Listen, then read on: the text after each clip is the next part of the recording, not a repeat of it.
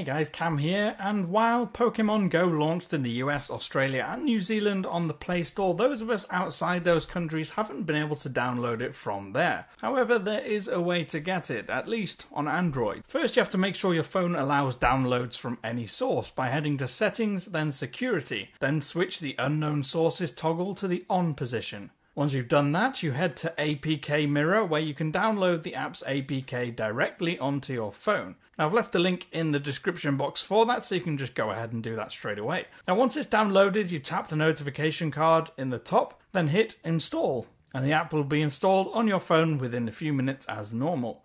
As soon as it's installed, you can play the game just as you would if you downloaded it from the Play Store. Now, when you first launch the game, you'll go through a basic setup process where you choose your character's gender, hair, eyes, clothes, bag, and all the rest of it before being sent to go find your first Pokemon. It's an AR game, which means you actually have to get up off your chair, go outside, and go find the closest Pokemon to you. Then you fling your Pokeball at them to capture them. They don't stay still, mind you, so it is a little bit tricky to begin with. Once you've caught one though, you can create a nickname for yourself, and then you're ready to start your training, visit sites, and progress. The game will send you all the way around your local area to find different spots and other characters and gyms to train your character.